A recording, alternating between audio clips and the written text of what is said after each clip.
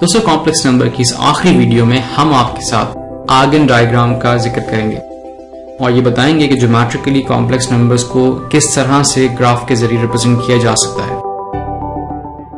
दोस्तों, आपको real line तो याद होगी जिसको हमने इस्तेमाल किया किसी भी रियल नंबर को प्लॉट करने के लिए। इस रियल लाइन में आप इस कॉम्प्लेक्स नंबर 3 + 4 आयोटा को किस तरह से रिप्रेजेंट करेंगे।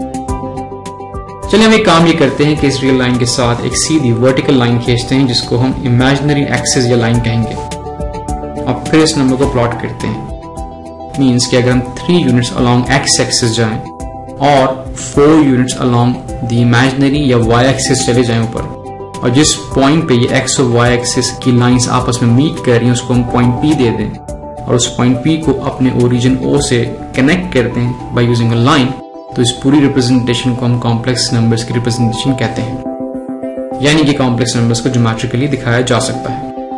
ज्योमेट्रिकली कॉम्प्लेक्स नंबर्स को 2 तरीकों से रिप्रेजेंट किया जाता है, एक पॉइंट पी एक्स वाई के तौर पर एक्स वाई प्लेन में, या फिर एक वेक्टर ओपी के जरिए ओरिजिन ओ से एक पॉइंट पी तक। इन दोनों रिप्रेजेंटेशंस में से आप कोई भी इस्तेमाल करें, एक चीज हमेशा सेम रहेगी, वो ये कि जो एक्स प्लेन या एक्स एक्सिस होगा वो हमारा एक्सिस ऑफ रियल्स कहलाएगा और जो वाई एक्सिस हमारे पास होगा उसको हम इमेजिनरी एक्सिस का नाम देंगे और इस पूरी रिप्रेजेंटेशन को हम आर्गन प्लेन या कॉम्प्लेक्स प्लेन का नाम देते हैं, जैसे कि इस फिगर में देखा जा सकता है। इस आर्गन डायग्राम में वर्ड आर्गन का इस्तेमाल जीन रॉबर्ट आर्गन की वजह से किया जाता है, जो कि पेरिस में बुक कीपर थे।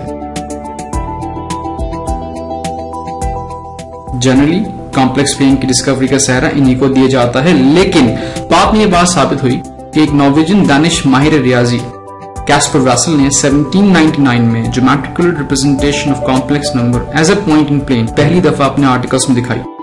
लिहाजा अब ये बात कही जा सकती है कि आगे ने ये डिस्कवरी कैस्पर वेसल के काम को स्टडी करके की।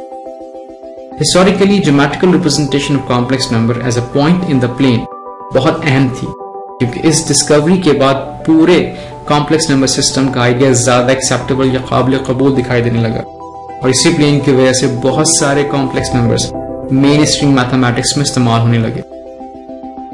दोस्तों, कॉम्प्लेक्स नंबर्स को आप पोलर कोऑर्डिनेट सिस्टम के तौर पर भी दिखा सकते हैं, जहां पे कि x की वैल्यू r cos थीटा हो जाती है और y की वैल्यू r sin थीटा, और इन दोनों को हम अपने complex number z = x + iota y में पुट कर सकते हैं कुछ इस तरह से, और फिर हम r की वैल्यू कॉमन निकालें तो हमारे पास z की वैल्यू कुछ इस तरह से आ जाती है, यानी कि z = r bracket cos theta + iota sin theta. और फिर आप इस कॉम्प्लेक्स नंबर की एब्सोल्यूट वैल्यू भी निकाल सकते हैं एक वेक्टर r के तौर पर जिसकी लंबाई OP के बराबर होती है।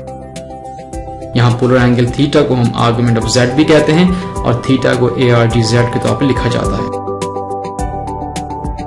दोस्तों, अब हम एक काम ये करते हैं कि कोई भी कॉम्प्लेक्स नंबर को आप किसी भी प्लेन XY में प्लॉट करके दिखाते हैं।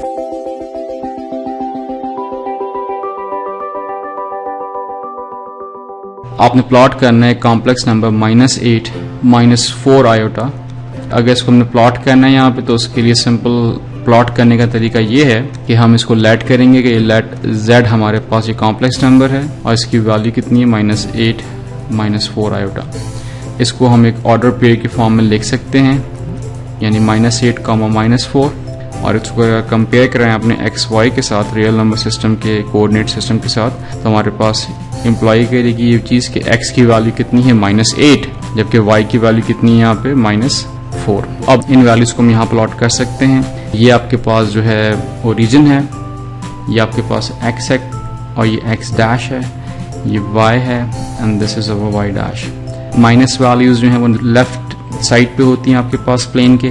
अगर मैं इसको एक वैल्यू को एक बॉक्स को जो 2 के बराबर ले लूँ तो ये आपके पास 2, 4, ये 6 हो जाएगा, जबकि ये कितना हो जाएगा 8 हो जाएगा। और ऐसे ही आपके पास अगर -y एक्सिस को प्लॉट करना है तो आप नीचे की तरफ प्लॉट करेंगे, यानी कि ये भी -2 कह दूँ उसको तो ये कितना हो जाएगा -4 हो जाएगा। जिस पॉइंट पे y की -4 वाली लाइन और x की -8 वाली लाइन इंटरसेक्ट करेंगी आपस में, वो हमारा पॉइंट P हो जाएगा कुछ इस तरह से। पॉइंट P -8, -4 ये माइनस साइन लगा दिया आपने।